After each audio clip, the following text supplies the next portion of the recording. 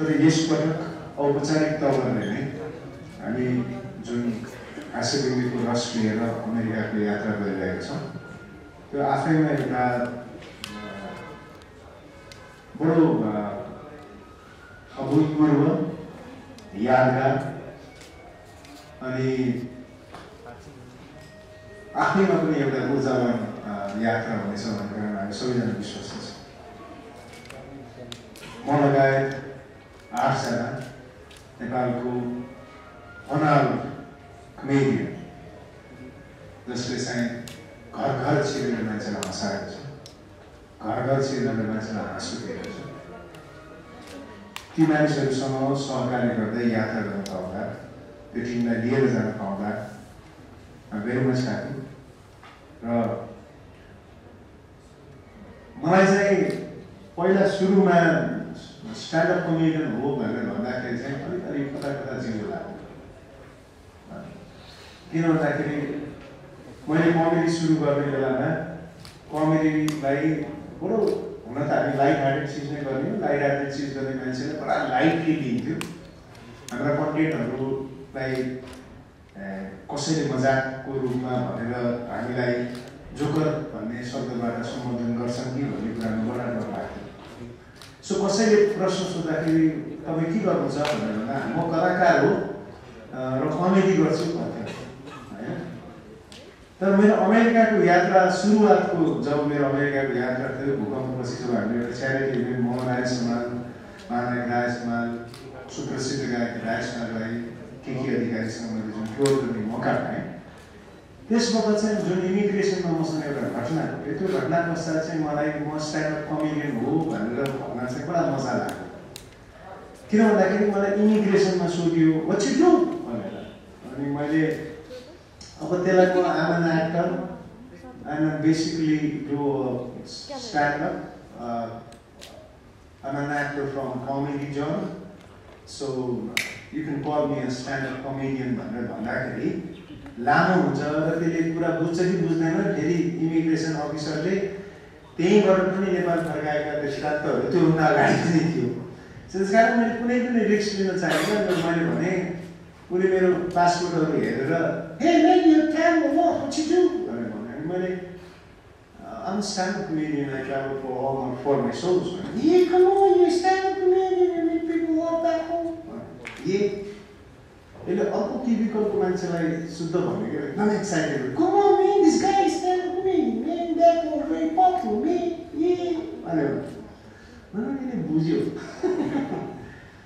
So अमेरिकाबाट फर्किसकेपछि मैले बडा फुकाएर भन्न थालेँ कि आमा स्ट्यान्डअप कमेडियन। र अहिले हाम्रो एउटा समूह भनेको छ, यो हाम्रो चाहिँ एउटा भनौँ न कलाकारिताको छुट्टै कोठाको त्यो कोठामा मात्रै रमाउने र त्यो कोठामा मात्रै भन्दा अतियुक्ति होला, त्यो कोठामा विशेष रमाउने मेरा कलाकार साथीहरू हुनुहुन्छ जुन चाहिँ कमेडीको कोठा छ, त्यो कोठामा विशेष रूप चाहिँ रमाउनुहुन्छ। सबैजना एकै प्रकारले रमाउने र एकै कोठामा भएर यात्रा गर्न पाउने अवसर जुटेको छ। सो म त्यसको लागि चाहिँ विनोदजीलाई जो मेरो मित्र हुनुहुन्छ उहाँलाई म हृदयदेखि धन्यवाद दिन चाहन्छु। उहाँले एउटा ठुलो आँट गर्नुभएको हो। किन भन्दाखेरि जुन भिजामा हामी गइरहेको छौँ पर्फर्म गर्नको निमित्त त्यो भिजालाई अप्रुभ गराउनु नै एउटा आयोजक विश्वसनीय हुनु, उसले गरेको आर्थिक कारोबारमा ट्रान्सपेरेन्सी हुनु, उसले तिरेका ट्याक्स चाहिँ काउन्टेबल हुनु नितान्त जरुरी थियो। त्यो सबै किन भन्दाखेरि हामी कलाकार हो भनेर अप्रुभ हुनुभन्दा अगाडि नै हाम्रो अर्गनाइजर चाहिँ अर्गनाइजर गर्न लायक छ भन्ने कुराको अप्रुभल पहिला चाहिँ अमेरिकन गभर्मेन्टले दिएको, त्यो अप्रुभल उहाँले दिए पश्चात मात्रै हामी कलाकार हो भन्ने चाहिँ स्वीकृति अमेरिकन एम्बेसीले दिएको छ। So very much happy, very much excited. मैले यो यङ टिमसँग सिक्ने धेरै कुराहरू छ। मलाई विश्वास छ अमेरिकामा यात्रा गर्न गएको सन्दीप छेत्री भन्दा अमेरिकाबाट फर्केको सन्दीप छेत्री अझ बलियो हुन्छ, अझ परिष्कृत हुन्छ। So I am very much looking forward for this event. Thank you very much guys. Thank you. January first विकदेखि चाहिँ फेब्रुअरीको एन्डिङसम्म हाम्रो अमेरिकामा टुर हुँदैछ। यो चाहिँ सम्भवतः आदरणीय महजोडीदेखि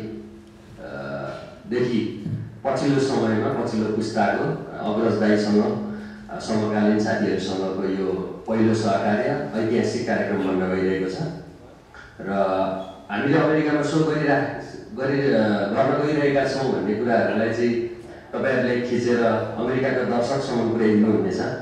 हाम्रो लगभग 19वटा भन्दा बढी कार्यक्रमहरू 2 महिनाको समय अवधिमा सम्पन्न हुनेछ, त्यो पनि भव्यताका साथ।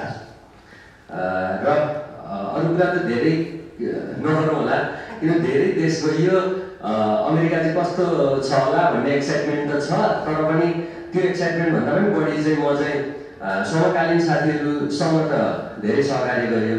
सन्दीप दाई हुनुहुन्छ, अग्रज दाईसँग एउटा विश्व टुर वर्ल्ड टुर गर्ने सपना थियो, अब अमेरिकाबाट स्टार्ट हुँदैछ, त्यसको लागि पनि धेरै धेरै खुसी छु।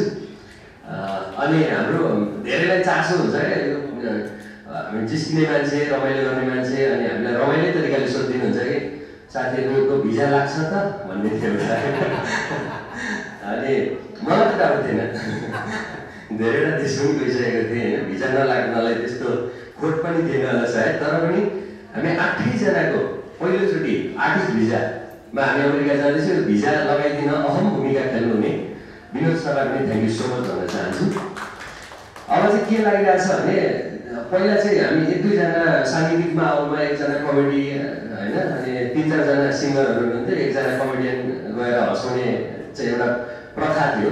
त्यसको चाहिँ त्यो प्रथाको चाहिँ अन्त्य भइरहेको छ अहिले चाहिँ। हामी 8जनाले कमेडी नै मात्रै गरिरहेको छौँ त्यहाँ।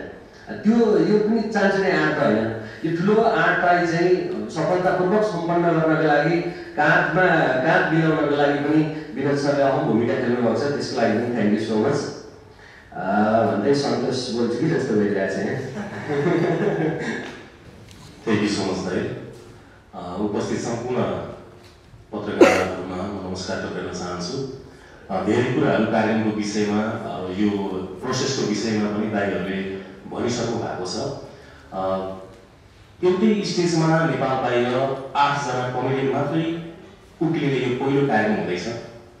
योभन्दा अगाडि 4जना उक्लिएर कमेडीको मात्रै टुर गर्नुभएको हाम्रो साथीहरूले अस्ट्रेलियामा गरिसक्नु भएको छ, तर 8जना कमेडियनहरू मात्रै एउटै स्टेजमा उक्लिएर नेपाल बाहिर सो गर्ने चाहिँ यो पहिलोपटक हुँदैछ। हामी सायद पहिलोपटक हुँदैछ, जसमा चाहिँ कमेडी च्याम्पियन सिजन 1 का हामी प्रतिस्पर्धी, सिजन 2 का प्रतिस्पर्धी, त्यसै गरी कमेडी च्याम्पियन सिजन 1 र 2 मा स्क्रिप्ट लेख्न अथवा कसैबाट प्रेरित भएको व्यक्तित्व पनि हामीसँगै हुनुहुन्छ, जसको प्रेरणाबाट हामीले हाँस्यव्यङ्ग्य क्षेत्रमा छिर्ने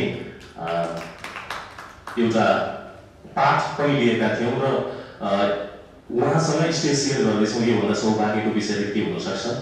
यसरी सिनियर दाई अनि त्यसपछि समकालीन साथीहरू सम्पूर्णलाई एउटै स्टेजमा उकालेर कार्यक्रम हुन सम्भावना देखाउनु भएकोमा विशेष गरी म विनोद सरलाई हार्दिक धन्यवाद ज्ञापन गर्न चाहन्छु। हरेक स्ट्यान्डअप कमेडियनलाई एउटा मनमा इच्छा के हुन्छ भने टेलिभिजनमा काम गर्दै गरेकोलाई टेलिभिजनमा देखिएको क्यामेराले खिचिएर 1 हप्तापछि 3-4 दिन पछाडि टेलिभिजनमा टेलिकास्ट हुँदै गर्दाखेरि त्यो टेलिभिजनमा आएको चाहिँ हामीले अनुभव लिइरहेका हुन्छौँ, तर प्रत्यक्ष व्यक्ति भेटेर प्रत्यक्ष स्टेजमा गएर पर्फर्म गर्दा चाहिँ हामीलाई भित्रैबाट इच्छा हुन्छ।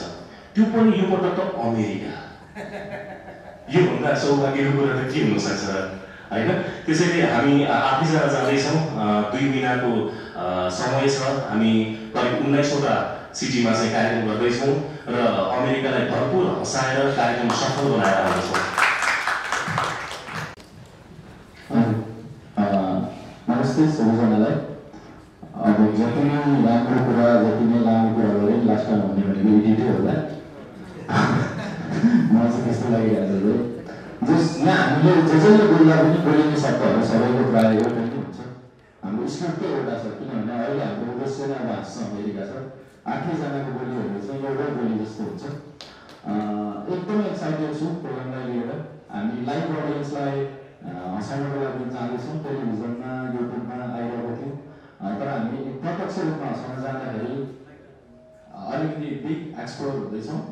त्यो कुराले चाहिँ एकदमै एक्साइटेड गरिदिरहेको छ। अनि थ्याङ्क यू सो मच त अब सबैजनालाई, तपाईँहरूदेखि लगेर विनोद सरलाई त अब थ्याङ्क यू सो मच कतिचोटि भन्ने, त्यो सायद अमेरिकाबाट रिटर्न भइसकेपछि फेरि अर्को भिसा एप्लाई गर्दा पनि भनिन्छ होला, त्यो भनि नै रहन्छ। उहाँलाई विशेष धन्यवाद।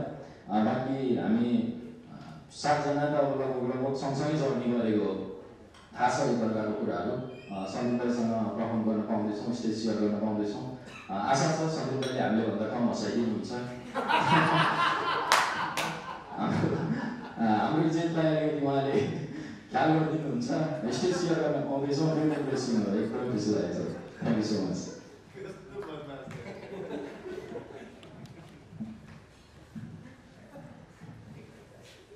सम्पूर्णमा नमस्कार। सुरुमा त तपाईँहरू यसरी आएर हामीलाई एउटा ऊर्जा थपिदिनु भएको छ, धेरै धेरै धन्यवाद भन्न चाहन्छु। र यो ऊर्जा हामी 2 महिना युएसमा प्रोग्राम गरेर फर्किँदा पनि अझै थपेर आउनेछौँ, घटाएर आउने छैनौँ भन्ने एउटा आशा बोकेको छु। अनि भिजा लागिसकेपछि चाहिँ कस्तो भयो भने विनोद सरले चाहिँ प्रुभ गर्नुभयो कि अब हाम्रो बाँकी काम छ क्या। अब 3 महिना चाहिँ विनोद सर चाहिँ म खतरा हो भनेर चाहिँ प्रुभ गरिसक्नु भयो। 2 महिना चाहिँ हाम्रो काम छ क्या अब प्रुभ गर्नलाई। त्यसको लागि पनि म एकदम एक्साइटेड छु, गरिन्छ नै गरिसकेपछि। त्यही नै हो, अब दाइले भने जस्तै नै हो, सन्दीप दाइसँग स्टेज सेयर गर्नु चाहिँ सबैको लागि नै एउटा दामी कुरा रहेछ। र जे सन्दीप दाइसँग स्टेज सेयर गर्न पाउने एउटा मौका विनोद सरले मिलाइदिनु भएको छ। विनोद सरलाई धेरै धेरै धन्यवाद।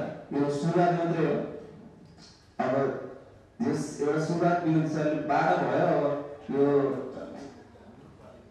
विश्व भ्रमण गर्ने चाहिँ यो ग्रुपले भन्ने एउटा आशा बोलेर चाहिँ हामी जुटिरहेछौँ। यो कुरा चाहिँ अब अमेरिकासम्म पुर्याइदिनुहुन्छ तपाईँहरूले भन्ने एउटा आशा गरेको छु। धेरै धेरै धन्यवाद।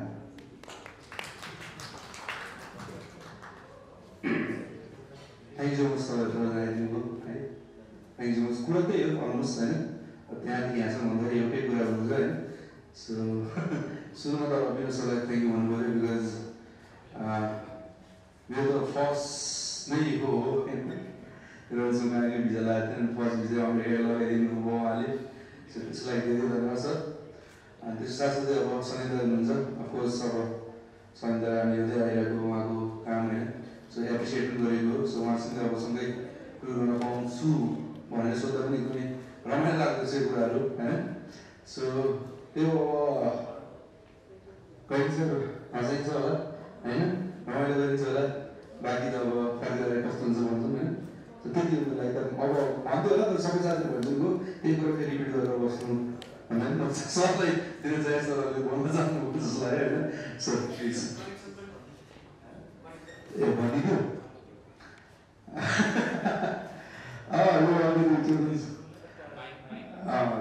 सरको अलिकति छ। मैले उहाँलाई 2015-17 मैले धेरै काम भनेको छु। म पहिला ड्राइभिङ काम गर्दैन, अनि ड्राइभिङ काम गर्ने बेला चाहिँ अनि म जस कर्मचारी एक ठाउँमा टिक्दैन नि त, कहिले पनि नानीको बढी तलब बलिदिन्छ खोज्दै हिँडेर जाने नि त। त्यति बेला बाजे सेटमा ड्राइभर भ्याकेन्सी खुला थियो कि, अनि मैले त्यति बेला सक्छ इन्टरभ्यू दिएको थिएँ। रातिको सौभाग्य भनौँ होइन, अब वैसे बसेर प्रेस मिट गरिरहेको छु। सो अमेरिका जानुभन्दा ठुलो अचिभमेन्ट पनि होस् लाग्छ मलाई होइन। त्यति हो।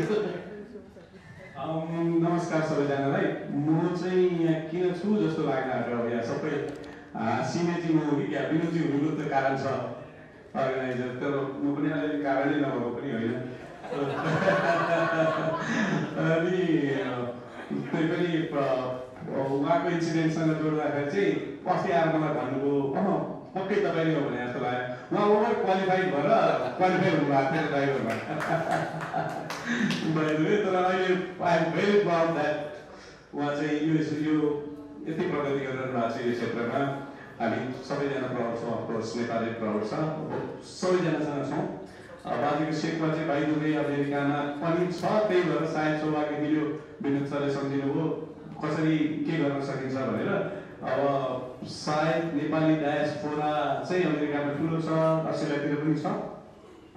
त्यो भएर चाहिँ यो टुर सँगसँगै बाजेको सेटमा पनि 2, 4, 5, 10, 25 कति बेला फैलाउन सकिन्छ कि भन्ने आशा गरेका छौँ। कम्तीमा 8जना छ होइन यसपालि, कम्तीमा 8वटा होस्। बढीमा 19वटा सहरमा जाँदैछ, 19वटा हुनसक्छ कि 3वटा छ। त्यो मध्ये ठाउँहरूमा हामी पक्कै भेट हुन्छ। र मेरो पनि सौभाग्य के छ भने त्यही समयमा म आफू पनि ट्राभल गर्दैछु। त्यसकारण तपाईँहरूको भ्यालिटी भ्यालुमा एउटा सानो ठाउँ म मलाई राख्नु होला हँसाउन चाहिँ अस्ति सन्दीपजीसँग 2-3 चोटि भेट भयो त्यति धेरै हँसाउनु भयो भने चाहिँ हामी भाग्छौँ फेरि अब यो प्रसङ्गमा चाहिँ यो कार्यक्रम कसरी हुँदैछ भन्ने कुरा गर्दा उहाँको पोस्ट देखाएको थियो विनोदजी नेपाल आउनु भएको छ हामी सोसियल मिडियामा जोडिएका छौँ अनि हेरेका थिएँ अनि 8जना कमेडियन साथीहरूलाई लिएर चाहिँ अमेरिका जाने भन्ने खालको पोस्ट थियो भने चाहिँ भिजा पहिले छ होला कलाकार साथीहरूको भन्ने पछि फेरि दोस्रो भेट भयो उहाँसित होइन भिजा छैन र अहिले भिजा हुनुभएको सायद सन्दीपजी अनि अरू कसैको 1-2जनाको त B1 B2 भिजा थियो होला तर B1 B2 भिजाले चाहिँ अमेरिकामा गएर पर्फर्मेन्स गर्न अथवा बाहिर विदेशमा गएर पर्फर्मेन्स गर्न पाइँदैन ट्याक्सदेखि लगायतका कुराहरू हुन्छन् त्यो अब मलाई त्यति धेरै थाहा छैन